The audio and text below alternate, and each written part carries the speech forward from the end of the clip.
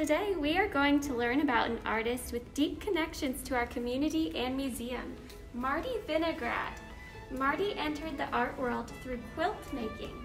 The artist recalls images of quilt making were imprinted in my nervous system, cutting, fitting, and pinning to see if it's right before gluing down. In some instances, I cut without looking. I move to the art piece and glue instantly, and it is right. So inside my head, the image arises to claim its own. Working in this manner, she was able to paint without paint. She applied the same principles of quilting, piecing an assortment of scraps and materials together to her mixed media collages, including a number of unique portraits. The artistic challenge she faced was visualizing the likeness of her subject in her mind's eye using string, feather, yarn, thread, and snips of fabric, paper, leather, beads, and any other material that would come in reach of her imagination. Check out her trees in our Seymour Lawrence collection of American art.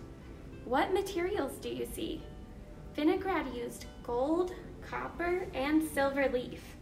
How is each tree different? Why do we think Vinograd chose these mediums and materials? Do the materials contribute to the overall texture? Are any materials used unexpectedly? Let's head back to the studio to create our own piece inspired by Marty Vinograd's trees. Hey y'all, it's officially fall. To celebrate the first day of fall, September 22nd, we are going to create some fall trees inspired by Marty Vinograd. First, let's grab our materials. A black piece of paper or cardstock, oil pastels or crayons, scraps of tissue paper, cut paper, and sequins, or whatever other collage materials you may have, some glue, and a pair of scissors. Let's get started.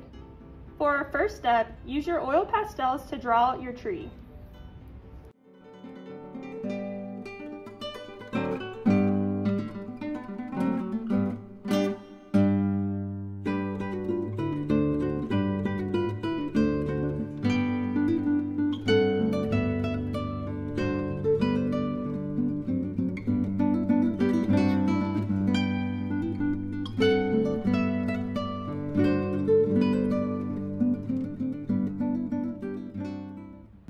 Now that you've drawn your tree, grab your collage materials and glue them on.